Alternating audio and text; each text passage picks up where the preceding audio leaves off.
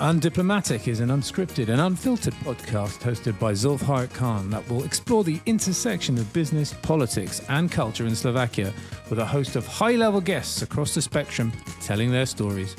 How do you see the future of Slovakia in the next 4 years in this cycle? And where do you want Slovakia to be?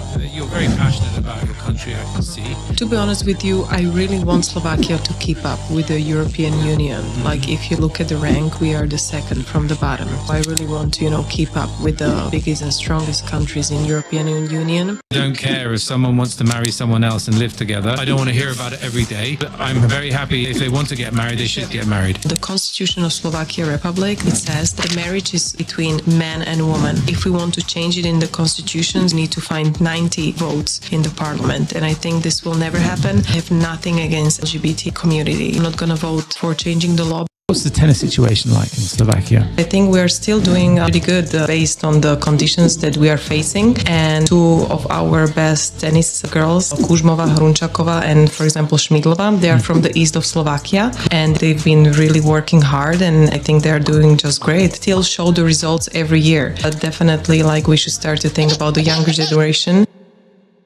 I'm very happy to welcome my first female guest to a brand new episode of the Undiplomatic podcast. Today, I'm joined by former WTA tennis player with a career high ranking of 238, current member of parliament, I think, soon to be potentially state secretary at the about to be formed Ministry of Sport and Tourism, Romana Tabák. Many thanks for joining me today. Thank you for being here. My pleasure. Thank you very much for the invite. Well, I've been looking low and high in Slovakia to find someone international, someone female, a role model, because I'm striking lots of blanks when it comes to a male-heavy industry here in Slovakia. I want to start immediately with tennis. It's a passion of mine. You're a former tennis player. You're still very invested in tennis emotionally and also in your future endeavors. The Billie Jean Cup was this weekend, and I think you were at some tournament as well this weekend.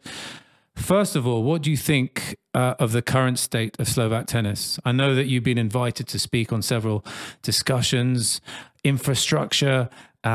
People have this misconception that tennis is just for rich people, but we see that sport here, people have to sacrifice, parents have to sacrifice. We look at Petra Vlhova, her family sacrificed so much. She quit the federations. What's the tennis situation like in Slovakia? And how did you get through those ranks at the beginning? I mean, first of all, I would start and talk about the weekend that Slovakia beat Argentina. Argentina has 50 million population, Slovakia 5 million, and we beat them. So we beat big tennis country from South America, which is great success, and we stay in the world group. And Slovakia tennis, I think we are still doing pretty good, based on the conditions that we are facing. And two of our best tennis girls, Kužmová, Hrunčáková, and for example Šmídlová, they are from the east of Slovakia. Cool. And they've been really working hard, and I think they're doing just great. So the tennis, Slovakian tennis, it's in good health? I mean, the Slovaks, they are really the biggest critics ever, but, we still show the results every year, but definitely we should start to think about the younger generation and about the younger players that we will motivate them to play tennis. And what's the pluses to keep playing professionally tennis, because it's very, very hard. And that's where I want to start.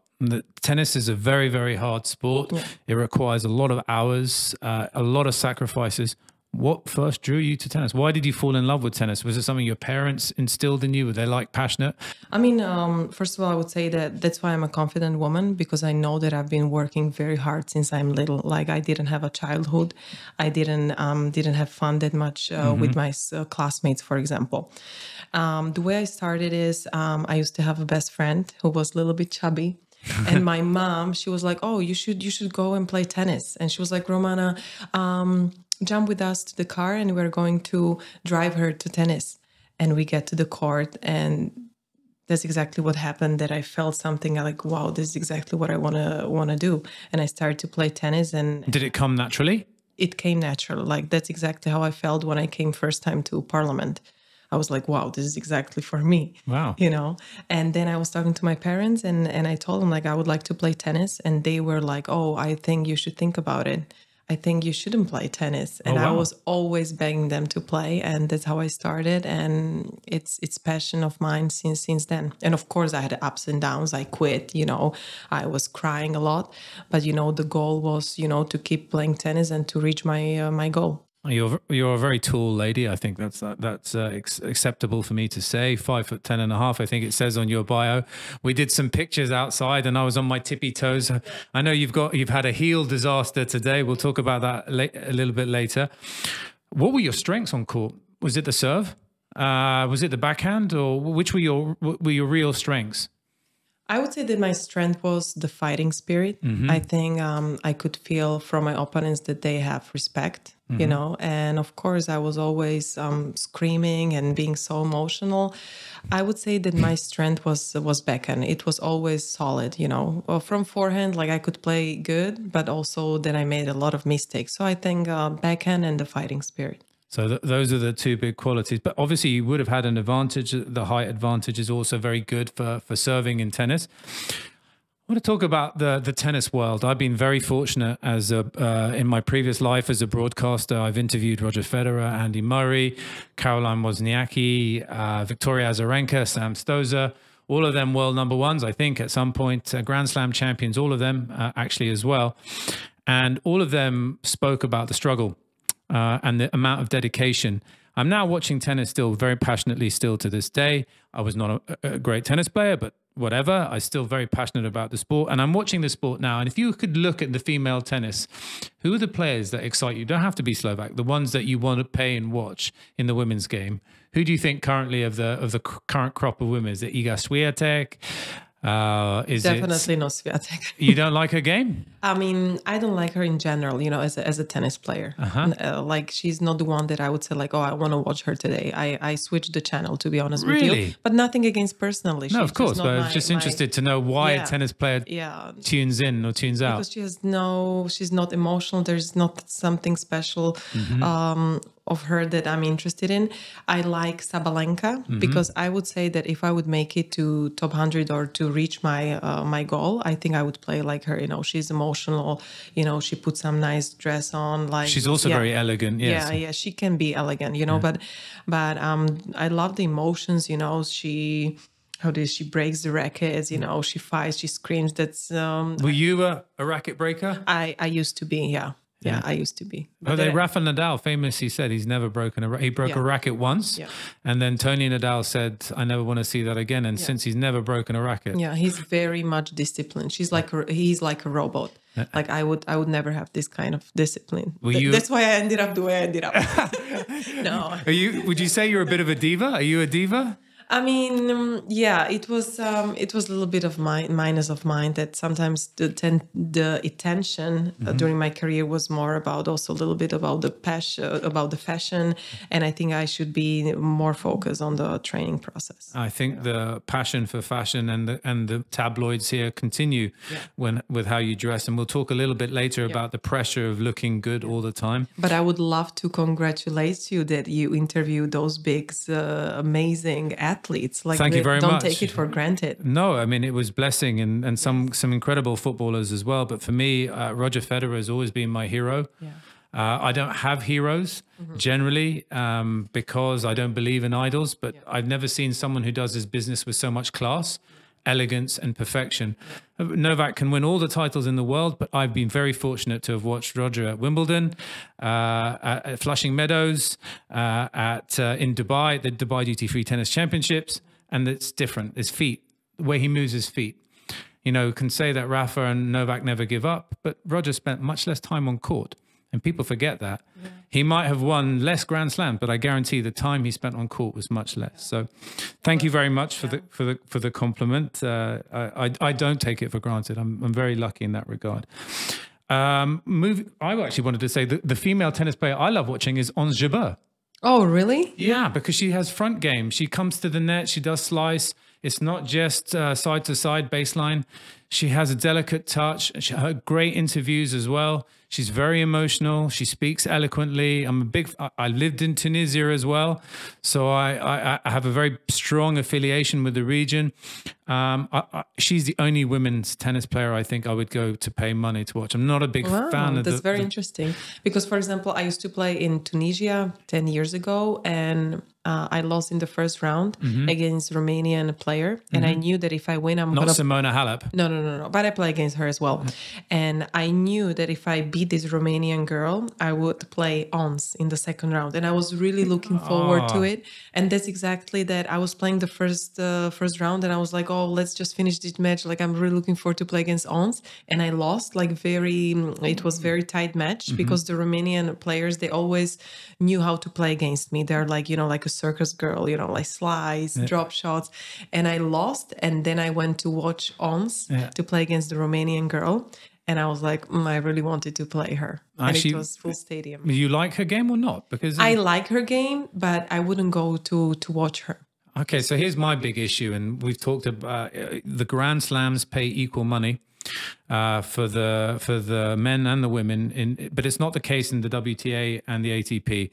So different tournaments have different point systems and different prize money. It's very complicated for people who don't follow tennis. Yeah, and especially, I'm not sure if it's still like this, but I think the pravidla, how do you say pravidla? The rules are not the same on every Grand Slams. I think in the fifth set, each Grand Slam has different rules. Yeah, like so tiebreak or until 10 or the normal set. And I think this is not normal. Because the Grand Slams are independent. There should be like same rules. But they're independent to each country, right? So Australia owns the Australian Open, the Lawn Tennis Association, the AELTC owns Wimbledon and Flushing Meadows and so forth.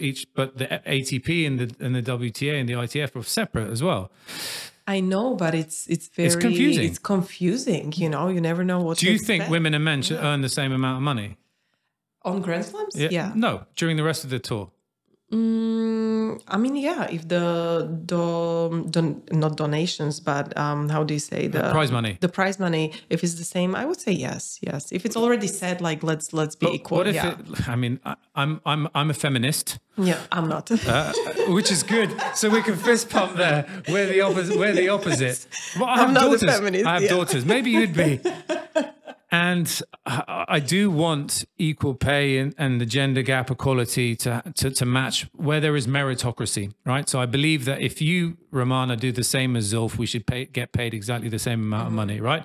We're level playing field, right? I'm a big believer in that. But if you're playing 2 sets and I'm playing 5 and I'm playing 5 hours and you're paying 1 hour 30 and 8 million people are watching my game and there's 400 million in sponsorship coming to mine and only 50 to yours, why should you get paid the same as me? I feel you, but on the other hand, like men's are much more stronger than we are. So I think the way they made it like 2 sets and 3 sets or 5 sets, I think that's the equal based on their strength. I'm probably going to have some haters and I'm going to lose some followers over my controversial remarks about. No, I always respect the other opinion. Good. Well, I respect your opinion and maybe you respect mine, but my followers probably will have some different opinions.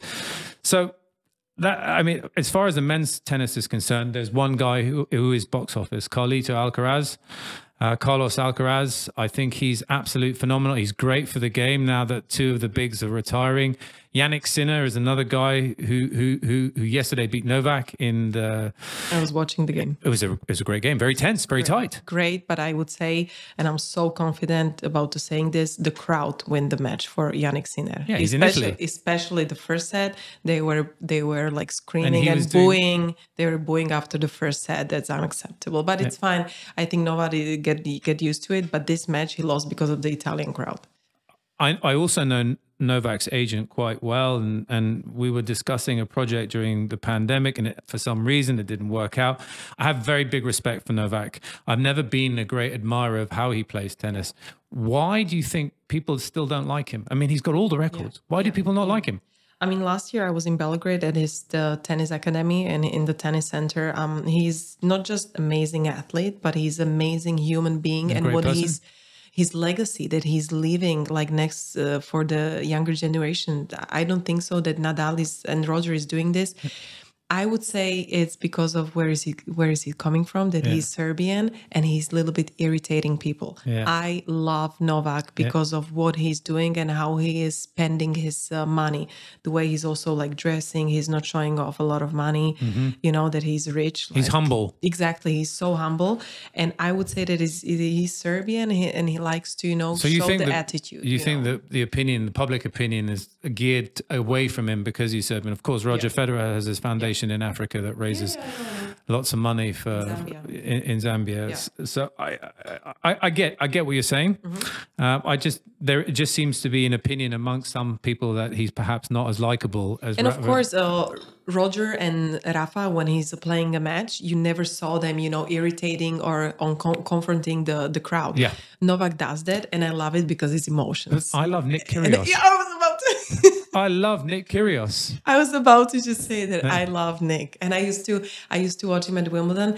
He's kind of a little bit crazy, I would say. That you could see that he's not mentally stable, but as a tennis player, but he uses it to his advantage. But as a tennis player, like it's, I would pay a ticket to watch Nick Kyrgios. 100%. Yes. 100%. And we agree on that. And the final, when he made it to the final of Wimbledon, when he won the first set against Djokovic, I honestly thought he could do it. But then I think it's a belief thing with him.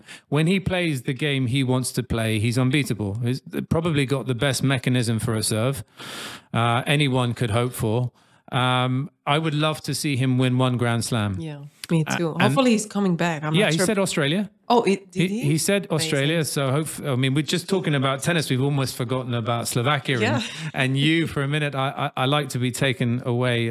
As you can see, I'm very passionate about tennis, and so are you, which is lovely. When I first got in touch with you, I saw that you'd went to Durham University, and there aren't that many people that come from Slovakia that have studied in the UK. I've met a few, Vlad Kobilchik, who probably you don't see eye to eye on many things. He was at Oxford University, super smart guy. And Durham always beats in fencing, Oxford. So. And I saw that you went to Durham, and you mentioned off air that you had a very difficult time, or a very aggressive learning curve on how British universities do coaching. What was your experience like in Durham University? I mean, it was a great experience, but it was just tough conditions, you know, the whole management. We used to train at 6 a.m. I had to wake up. The weather is always so cold and there was no mercy. They were like, oh, good morning. I mean, go do your warm up. You know, it was, you know, they had no mercy, you know. I was there to win the match for Durham. I was there to get my educations. And it was just, the whole management was very difficult. In the morning we had training, then I had school, then we had conditioning training with my Scottish trainer. Then we had match. I used to travel all around England, and it was just what a great opportunity. I mean, yeah, but I was a little bit struggling, especially with the weather. But when I look back, like I feel so blessed. I'm sorry, Romana. I'm going to disagree about the weather. I left England 16 years ago and I moved to the Middle East. I lived in Dubai, and then that's where I met my wife. And then we eventually came to settle back in Slovakia. And everybody's telling me, oh, you get 4 great seasons in Slovakia. Rain this week is more than I've seen in London. It's been bad this week, the rain. The weather can be difficult here too. So I know the United Kingdom gets a big rap for the weather, but sometimes Slovakia is not an easy place to live either. Especially February. Yeah, my birthday. Yeah. Where in England did you enjoy visiting? I mean, you must have loved London. I mean, you're a fashionista. London, from where I'm from. I mean, the most place that I enjoyed in England is Stonehenge. Have you been there? Of course, yeah. I went there by myself. I treat myself with a nice trip. I always like to travel by myself. You know, it's part of my relax. And Stonehenge, there's really something special about that place. Really, magical, druids. Magical. There is really something special about it. Like you feel kind of that you're a little bit like flying above the ground. Really, like it is not just some stones placed on the field. I definitely recommend to go there. So to all our followers, listeners, and viewers, Stonehenge gets a thumbs up for Visit Great Britain. Amazing. After Durham, you come back and you're diagnosed, or you were diagnosed earlier with Lyme disease. Yeah, that's why I quit my professional tennis. And people don't really understand how severe and how damaging Lyme disease is. And there are ticks here in Slovakia, and the Central Europe have very aggressive ticks. How did you discover that you had Lyme disease? Yeah, I discovered that I have a Lyme disease during my tennis tournament, and I had kind of like a circle on my back, but I didn't find the tick, and I thought that it's allergy, and I kept training every day, and I was getting tired, and I was like, "That's great, I'm really training so hard, and I have another tournament." And my mom, she was like, "Listen, you should go to doctor to check the tick," and I was like, "No, it's just the allergy. I'm not going." I remember the day. And I was still getting like more tired and tired. And I was like, that's great. Okay, keep training. And then one training, like I lost like all the energy. I had to like sit down, and the place around the tick really like hurts me that I started to cry. And I never cried that much, but this time I was just like real like deep pain. And I was like, this is it. Like I have to go to doctor. They took my blood and they're like, oh, like you have really high numbers. Like you have to go to Prague for a lump puncture. And they find out that I don't have it in the brain yet, which was great. But the doctor said like, oh, this is really tough disease. Like you should definitely stop playing tennis for a while. You will get the medications. And he told me like, we don't know which way it will go. Maybe it will be in your joints. You will have a problem. Like they literally told me that this whole recovery term will be like for next year or so. And then I was 200 in the world, 240 WTA. And I just felt like the same, like when I saw first time the tennis court, I felt like this is it. Like I'm done with this career. From one day to another. 1 month before, I beat the top 100 player WTA tournament in Budapest, and my life just fall apart. I'm so sorry that you have to and you live with it for life, right? Lyme disease. I mean, yeah. And there's medication that helps, but really, I don't take medications anymore because I just go to check up myself at the doctor. Did you get the fatigue? I hear that chronic fatigue. Not anymore. Like I'm very fortunate that it didn't stick with me for a long time, But it impacted you enough for your tennis career. Yeah, I quit tennis because of this. Yeah. Lyme disease aside, had you set yourself a career goal that you thought, I'm going to be top 50? Because maybe people don't realize just how hard it is for a tennis player to make money on the tour. I know that, again, Novak does wonderful things to try and make sure that money gets dispersed to lower ranked players. Yes, so people in the thousands, part of the group, people in the thousands who play challengers. They have to pay for coaches. You have to pay for training. No one's paying for these things. And only people in the top 100 can earn a living. Yeah. Not even top 100. Maybe top 50. Yeah. So did you have a number in mind, and how much effort, money and time has your family and you invested in that you think, was there a goal that you had all shared together with your coach and stuff? I mean, my ultimate goal was top 100, top 50 around. I was never like totally a perfectionist that, I want to be number one in the world. I wanted to enjoy. So you knew you had limitations? Yeah, kind of. But for me, was also very interested that I'll be part of tennis players who get good marketing contracts. Like I was enjoying the Grand Slams when I used to play as a junior, that they were also like, how to say, events for certain players. Like how I'm enjoying politics. I'm a lawmaker. Like I used to be a lawmaker because right now I'm not part of the parliament anymore because I didn't run. Yeah. But I was also enjoying politics from the other side, not only in the parliament, the interviews, the events, meeting with people, serving the people, so I was taking tennis, as a package. Exactly, as a package. So for me, it wasn't important like, I have to be number one. I just wanted to play main draw of the Grand Slams. And this is what I don't like. And I agree with you. Yeah. It should be about everything, a little bit about everything. Yeah. Emma Raducanu, of course, who's a British, former British number one. Her name is Raducanu because I thought it's Raducanu. Raducanu. She's Romanian, obviously, the name originally. She won a Grand Slam, and now the English media are terrible with her. They treat her terribly, and she's fabulous in interviews. She says, you can never take my Grand Slam away. I did it. I came from qualifying and won a Grand Slam. She's the only person in the history of tennis to ever do that. And she's very eloquent in her interviews, but people don't like the fact that she made £50 million from her endorsements with Evian and with Porsche or whoever it was. And good for her. Good and I'm very glad to hear that she's still strong-minded. That's exactly how it's supposed to be. Because, for example, as well, I'm in the politics. I'm the first tennis player ever to get to parliament.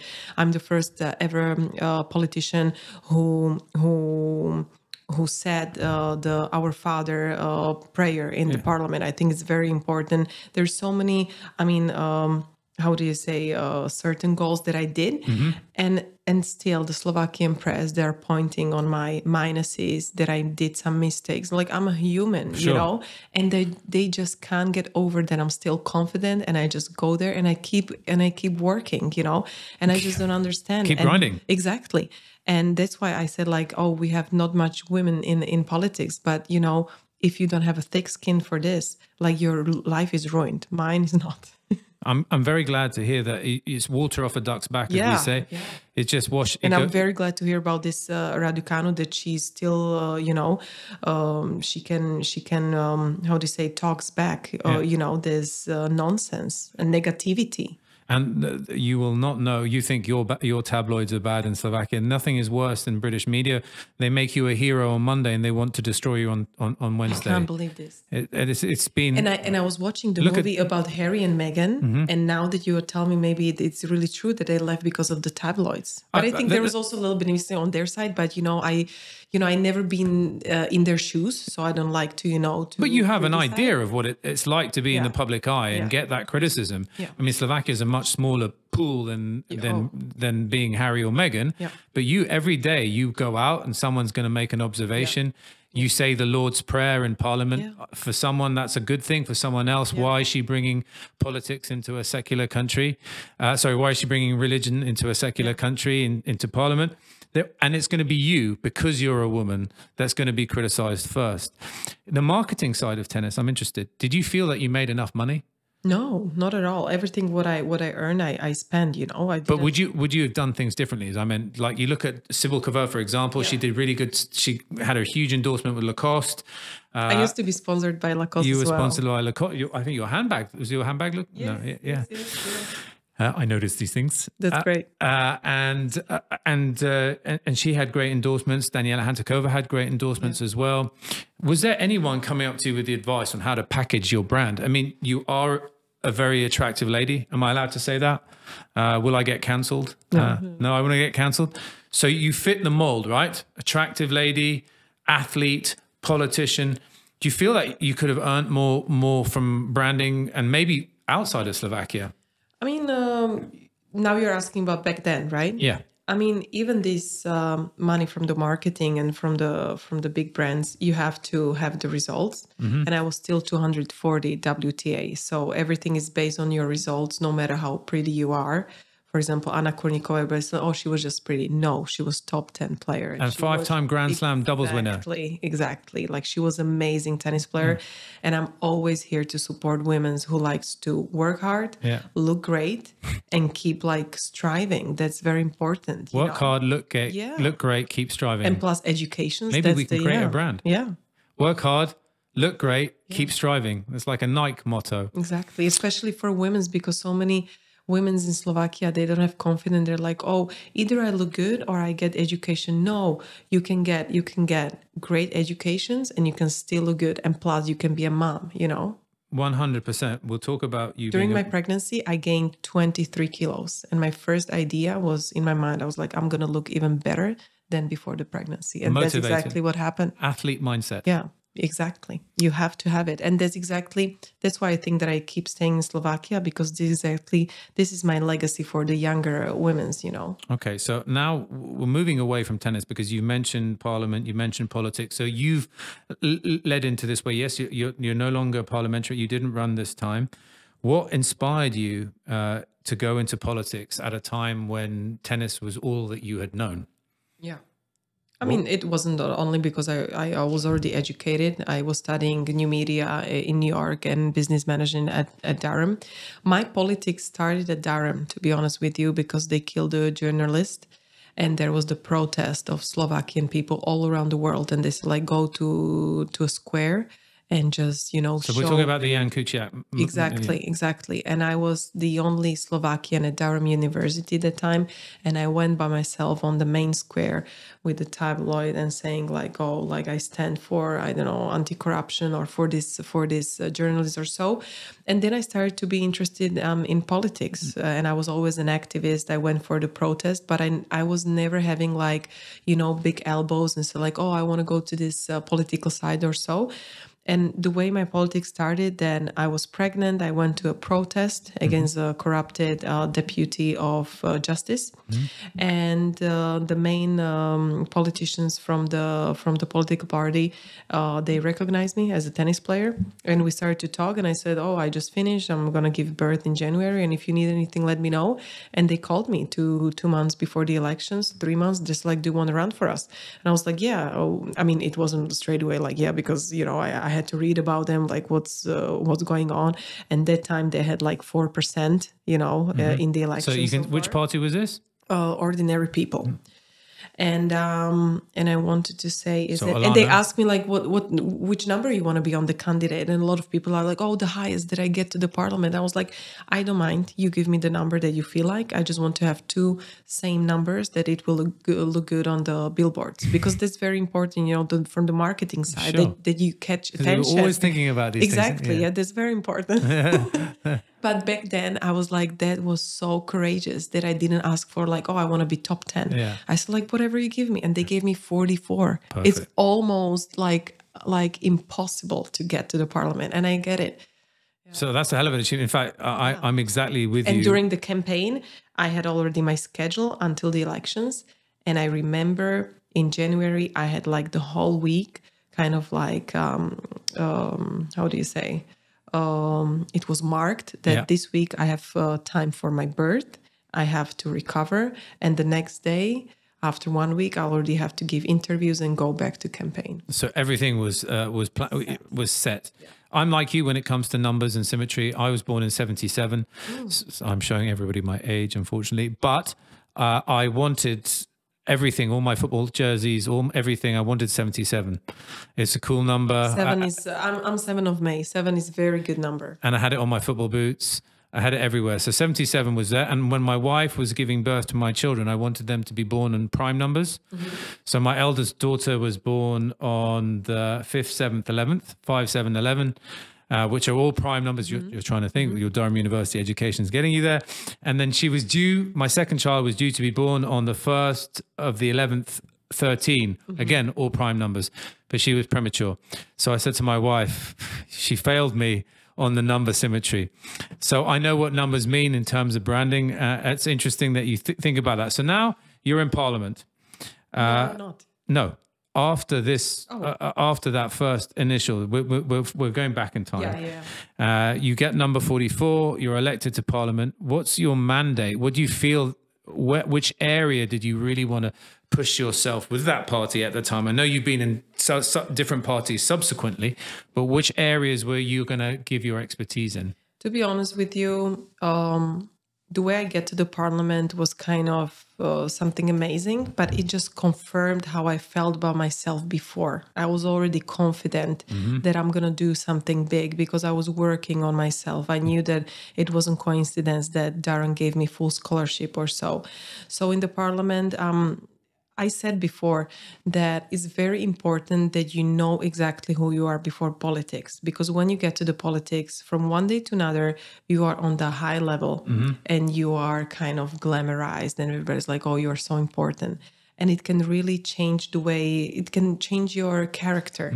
And that's why I said, like, I knew exactly who I was before and the politics didn't change me. And when I get to parliament, I was like, oh, let's do, I was a lawmaker and I was only focused to change the law, to make life better for Slovakian citizens. And that's exactly what happened. I changed the law in terms of people who are riding bicycles on the road, that there should be 1.5 meters the distance, and cars should be more tolerated to riders and backwards. And we were working on this law like almost 10 months, you know, for example, one of them. So judging by the way you're saying, you're very proud of this, and definitely. and rightly so. And you've remained authentic throughout of this. So true to your brand the whole way through. So this confidence thing is obviously a clear attribute of your quality that you possess. Exactly, especially because I'm from Bratislava. I'm not pro-liberal, that like our kids are allowed to do anything. And I know that I'm very attacked by so many sarcastics, some fun sides. I know it all. And I know exactly that's why I should be even more confident, more work hard. And I have to tell people about my results, because other people, they're just pointing on my mistakes, which I always will make. They will always point exactly something. That's why I stand for myself, and I'll be always like, oh, this is exactly what I did for you. Well, everybody says if you're not in the newspapers, you're nobody.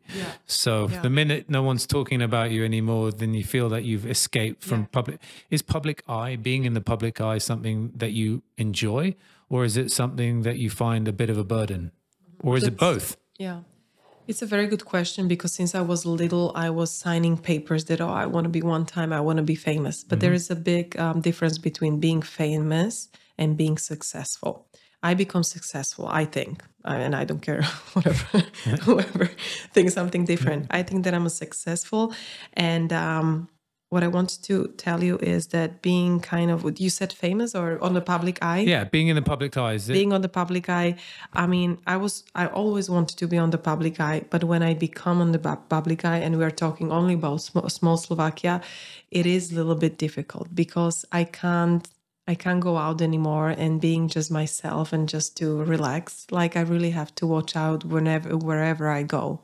And especially there's still situations that I'm like, I'm going for a bicycle and I just put my head on and I don't feel famous or whatever. But then other people are texting me like, we see you here. I see it in the comments that like people like actually they really recognize me, and I really have to like watch out and to be careful, you know. It's a double-edged sword, because obviously the more visible you are, the more your profile rises. So you've been in the tennis world, now in the politics world, and you're at receptions. I see you at receptions and embassies and and then there's also the pressure looking somewhere as well. Do you feel the pressure that you have to dress well the whole time? Yeah, absolutely. I always have to look good, but the most thing that I'm starting to struggle is about the makeup. It takes literally 20 minutes, and of course there are so many events that I would like to go without makeup, but you have to look like that you dress perfection. Exactly, not totally perfection, but you know, the upravená, that you are put together. You're put together, you know. So this is a little bit annoying, but on the other hand, now that I know what it means to be a little bit on the public eye, I would never want to be like famous like Beyonce, like worldwide famous. It must be very annoying, because for example, I go to Prague, I go to Vienna, I go to London, and I can be myself. I know that no one recognized me. But for example, I went to Italy back in the spring, and they took picture of me, and it was Slovak media took picture of you. Yeah, somebody from the Slovaks, and they put it in the Slovak media, and I was like, that's a little bit weird, you know. Oh my God, I'm not sure I could deal with that.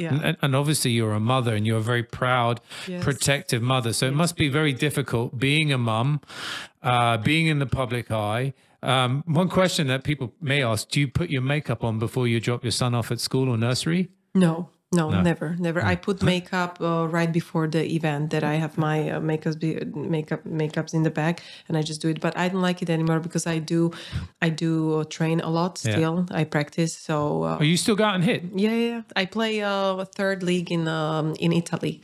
For Naples. I play in Naples. That's super cool. I'm glad that you kept up your passion.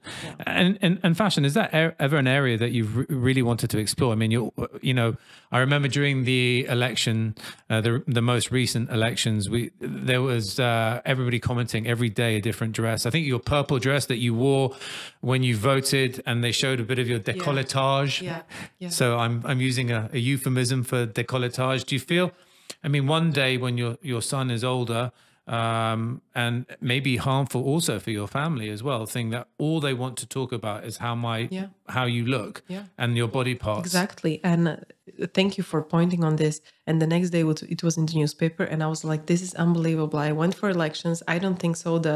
Whose business is it?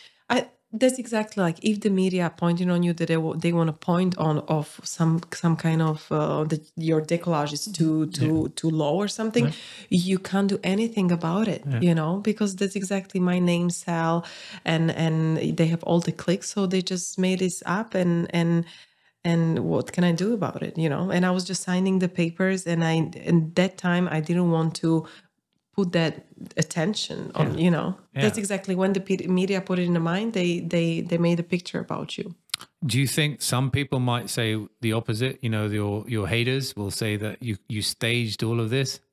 Definitely. There will be always people that say that, you know, all the negativity is about me, and I respect that, and I think exactly the opposite, and that's the end of our conversation. Perfect. And that's the way it should be. I honestly, I'm now too old to listen to everybody. Every day has a new thing to hate. I don't know how anybody has the time to dream up new things to hate. And by the time I really learned that the haters are hurting themselves the most. That's why in politics I can be I'm not hateful in politics, but I like to, you know, to have the like kind of little bit sassy conversation with the other politics. You've been controversial. Yeah, exactly. I like to be sometimes, you know, I like the political fights, but everything... Physical fights. No, physical fights. No, she attacked me. Yeah, she attacked you. Yeah, I was just defending myself. I promise you, I won't pick a fight with you. You'd rather not. And that's what she said. She's got my number. Controversy. So now I've spent time with you and I've got to know you a little bit better. It's never the image that we see on social media. Everybody's always life is different. Social media, you're at home making vivar, and you're making your kids backpack, doing all of the stuff that all parents do. Never trust what you see in the media, like even if they are like filming their underpants or something. It's not true at all. So confidence is one thing I've learned from the time that we spent together. You're a very confident person. This is not your native language, and even though you studied at Durham and you've been in New York, you're very comfortable speaking to me. Confidence you don't lack. Tennis will have helped that as well. This is obviously, politics has also given you a big platform. Controversy. So things that are controversial, you don't shy away. You don't walk away from things that are controversial either. This is a new cycle for Slovakia's history. 2000 and the recent elections, a new government has been put in place. You didn't run for parliament this time. You're now affiliated to a different party. That's the Slovak National Party. And there will be a new ministry coming online, perhaps in January, I think. Not perhaps, but for sure. For sure in January. And it has been suggested that you will be the State Secretary for Sports and Tourism. So if that is the case, I want to be the first to wish you a very big congratulations. Thank you very much. But I don't want to confirm my position yet. But I will. That's why I gave it an inverted commas. That's why the flowers. No, it's the flowers. No, I'm gonna. That's either celebration or commiseration. No, I might just do a coffee at the ministry. No, I'll be definitely working at the Ministry of Sports and Tourism, but I'm gonna confirm the position in January. That it's when it's for sure, because since it is a new ministry and we are looking for new buildings and everything is setting up, I just want to make sure that everything is set and it's 100% sure. Good. We talked before a little bit about how you feel results-oriented solutions is what Slovak people need in every wake of life, whether that's foreign affairs, economic diplomacy, business. Sport is another one. I mentioned Petra Vlhova when she left the federation. I'm also, I see the effect of sports administration in Slovakia, and I see it suffering. My daughter is an athlete. I mentioned that to you, and we see every day that there are complications. Infrastructure needs to change. I know that you have some global opinions about the world, and I don't want to bring that on, but I think maybe a more British approach to sports would benefit a country like Slovakia. The management, the way they combine sports with education, you know, like in, for example, Emma Raducanu. her parents, they were really strict that she's keep doing her education well, that she finished high school. Like they were really, they didn't care that she's playing professional tennis, and that's very important, because in Slovakia, either the parents, they decided to like, oh, we had a professional athlete, like he doesn't go to school, like that's the worst. Like when you watch a movie, Richard Williams, he didn't let play tennis tournaments until 14 years old. They were just training, and it's like, no, my kids, Serena Williams and Venus, they have to have normal childhood and education until 14 years old, and then they went to play straight away WTA tournaments. They didn't play juniors. Which was, they were the first, I think, who did that. So I would definitely recommend the Slovakian parents always press on the education. So you've got a magic wand. I'm giving you a magic wand that you can wave the Romana magic over the Ministry of Sports and Tourism. Where do you feel the areas that you'd like to immediately improve and say, well, we need to get rid of corruption here. We need to rebuild this stadium. We need to have more kids at grassroots level in these sports. We need to be able to make golf and tennis more affordable. We need to find a pathway. We need to find the money that's given to ice hockey and football to be given to basketball and to handball. Magic wand, where do you want to go with all of this? You describe it all, but first of all, since 3 years, I'm working with the Canoeistic Federation. That's our most popular sports that is doing the most well at Olympic Games. They don't have national training center. The way where they practice, the conditions are very poor. So I would say this would be the first, like, oh, let's fix this. Let's fix this. It's Zemnik. And the second one, even I used to be a professional tennis player. I'm also more focused on just general sports in schools. So I would fix all the gym classes, that every school would have great gym class and access to a good gym class exercises, I would say. What about mental health? I know this is a hot topic, social issues, often controversial. Mental health. You know, I looked at my daughter yesterday and she was sad coming from training, and she trains between 20 and 24 hours a week. I'm so sad to hear that you said that you saw her like a little bit sad going out of practice. And it should be fun. Yeah. Sport should be fun. Especially at that age. Yeah. And I said to her, and I was like, you know, is someone talking to you that is, we have a sports psychologist for her. And we have another psychologist for my daughter. And it's not like I'm a new wave parent that wants to have psychologists for my parents, but I think it's for my children. I think it's important that people speak about mental health, because in sports as well, it's very selfish, especially individual sports. You're locked in. Everything is planned for you. You have to do this. You've got no one to talk to. No one understands what it is that you're going through. Do you think maybe this is an area Slovakia really is behind in? I can see it, but do you think this is an area that you think should improve? Exactly. That's why I'm one of the few politicians that I'm very open about the issues that I used to face. For example, I was bulimic. I had bulimia for 2.5 years. It's a mental disorder. Struggle and disorder. And that's exactly because of I couldn't play tennis. And I'm very open about these mental issues. And I also want to be talking about the awareness that mental health is very important, and especially parents should start to build the mental strength for the children, you know, to give confidence to the children, to have good relationships with them. This is exactly where it was built, you know. So, and as well, the sports like give you the confidence and building, but it is very important that the relationship between parents and the kids, you know, that's exactly where it's built. You should start to do it as well. I'm already doing it with Isaac. I don't know how many more psychologists and psychiatrists we have to visit, but for me, it doesn't matter. The mental health, or I'd rather say the happiness of my children is of paramount importance, and whatever it takes to make sure that they're happy. There is, Zalf, there is a difference between happiness and joy. It's very important that the kid is more joyful than happiness, because happiness is like, this kind of teaching key. It's good for a little bit, but being a joyful, it means that you're like satisfied, and like you can be a little bit sad and still joyful. That's exactly what I am. Were you a happy kid? I used to be a happy kid, yeah. But I was struggling the most from 21 until 28. I was really struggling with my life. Really. Are you a happy adult now? Are you a joyful adult? Yeah, I am right now. I'm very much joyful, but it's hard. And there are days that I'm sad. That's why I have a psychologist. I'm visiting my psychologist like every third month. It's very important to have a psychologist and only one that you are really trusting. You know, and I always talk about these things. And on the other hand, I'm very open with myself. But for example, about my son, Isaac, I never show his pictures because I want the privacy for him. I don't want people to recognize him. And I want him to, you know, to have a happy childhood. That's why I don't understand.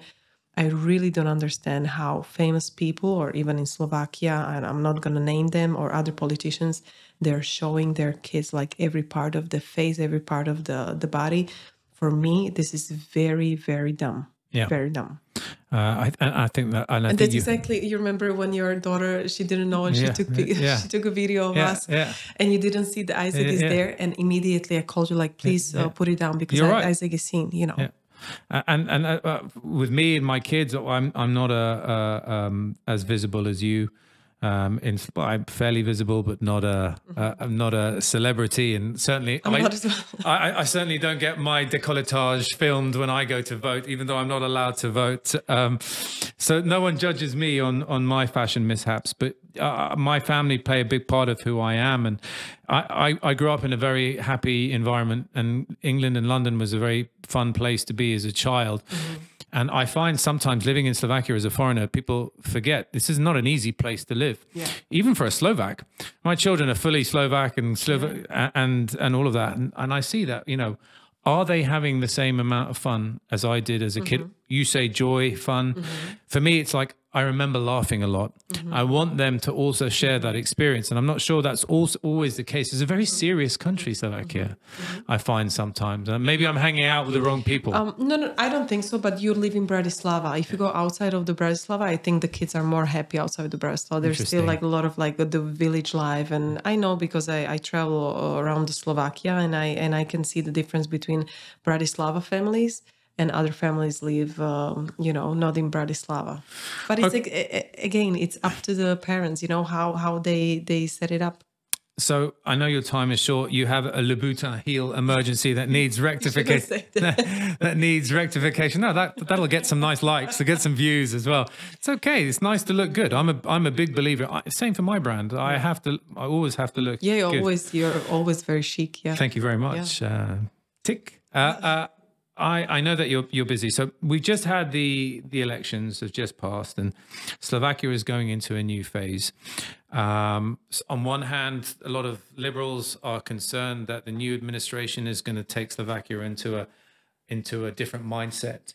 And then there are the old guard who are now back at the forefront of politics, who are saying maybe that's the case.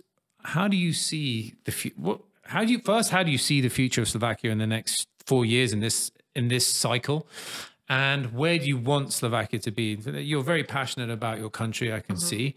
And where do you want it to be?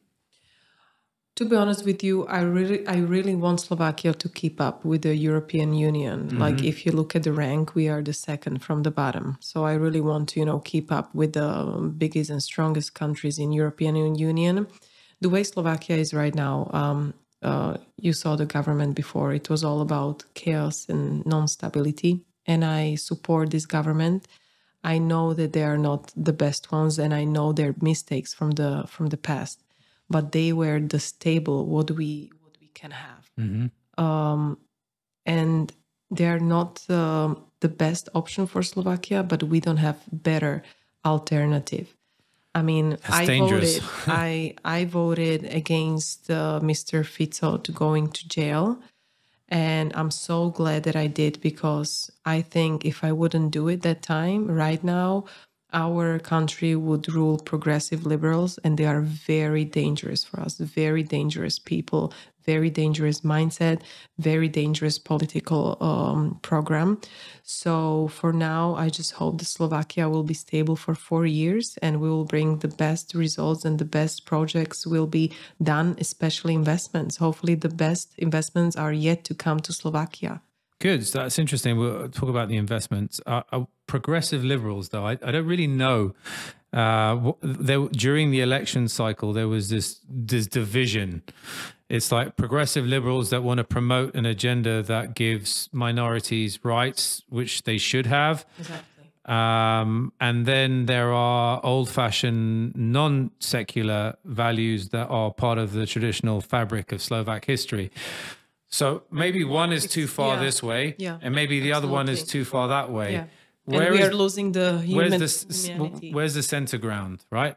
I mean, what I want to know from you is that I'm at an age where I don't care if someone wants to marry someone else and live together.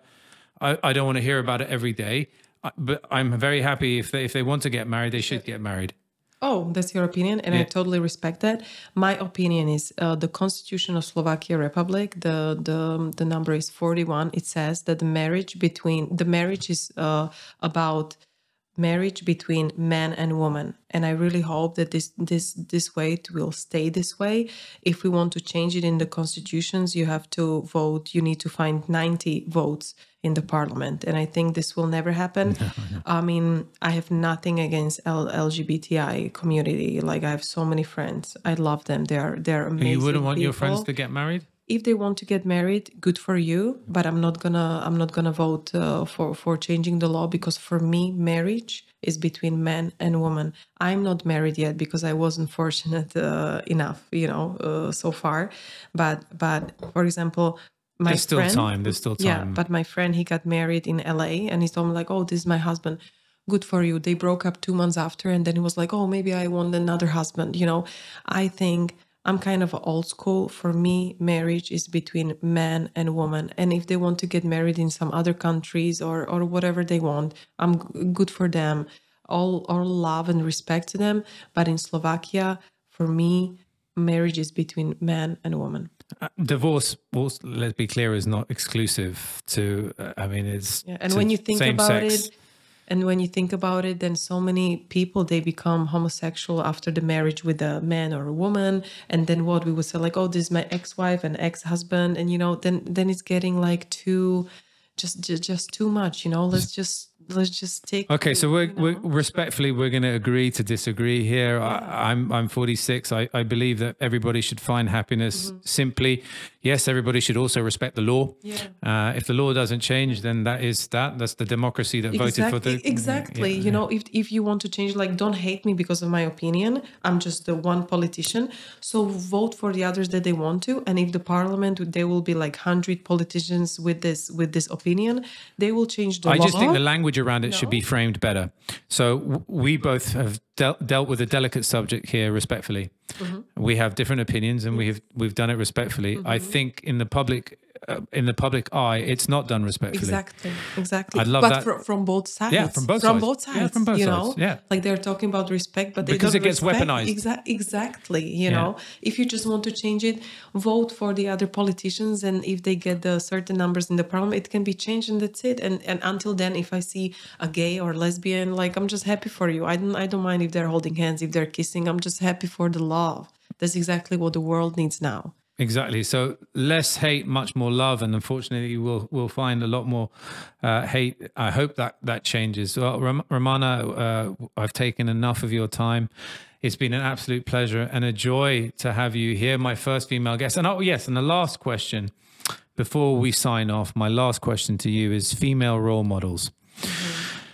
The president, who I'm a very big admirer of, and maybe you are not, but again, I can respect that as well. She has done wonders to put Slovakia on the map. We've had the athletes that have done it, the female athletes who I've mentioned already, but I think she's done, and I can tell you as a foreigner, I can see it. When I go to other countries, people refer to Slovakia through the president. So she's done enough in that regard to help the brand Slovakia in an international sense.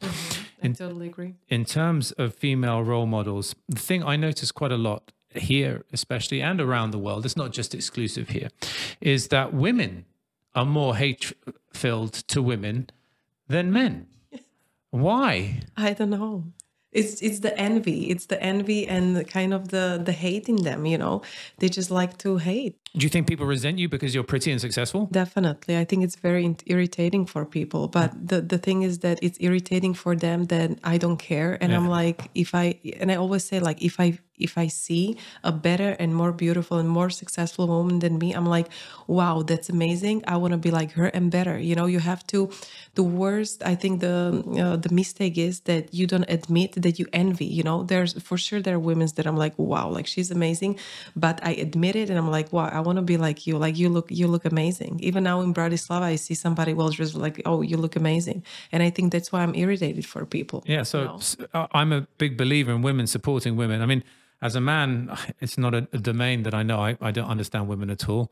Yeah. I have nothing but women in my house, and every day, každý den horšie. Every day's bordel. Yeah. But I guess I'm learning how to live with women as opposed to understanding women. I would like it to be a more inclusive environment. I see it in sports. It's very competitive and they're not nice to each other. And I wish that will change in time. So on that note, Romana, I would like to thank you very much for joining me on Undiplomatic, the podcast. This has been Romana Tabák, who is potentially fitted for an important role at the newly formed Ministry of Sport and Tourism. And then I'm candidating to European Parliament as well in 2024. Yeah. Can you be both at the same time? I mean, if I will become a MEP, I will probably resigned at the ministry. We will see. I'm going to decide. Brussels is not my favorite city. Oh, it's so boring. So, yeah. It's so boring. It will be hard. But you're there for a reason, for the work. So, yeah. But you asked me about the role model. There are so many women's role models, but just quickly, that is in my mind. I love Sarah Jessica Parker. She's an amazing woman. And then there is one more woman. It's a Harriet. The surname I forgot, but she already died. She was Black women who helped so many slaves to save their lives in Alabama back then, and she was like helping them going through the tunnel. And that's I want to amazing. say Harriet Harman, but that could be wrong. No, her name is Harriet, and she was a really simple woman, and she was just there. You know, I love passion and people like women with a big heart. It's very, very important. Yeah. And what a lovely note to finish that on a positive and uplifting note. Romana, thank you very much for joining me on Undiplomatic. It's been an absolute pleasure to talk to you. And if you take the role that is designed for you in the coming months, please make a promise to me here now on my podcast that you will help improve the sports infrastructure and pathway and grassroots sport for children in this country, because it's needed. Yes. Make that promise. Yes, I promise. Thank you very much. You have my word. Thank you. You're very kind. It's been Blessings. Thank you. Thank you. You have been listening to the Undiplomatic podcast, brought to you by Hyatt-Khan.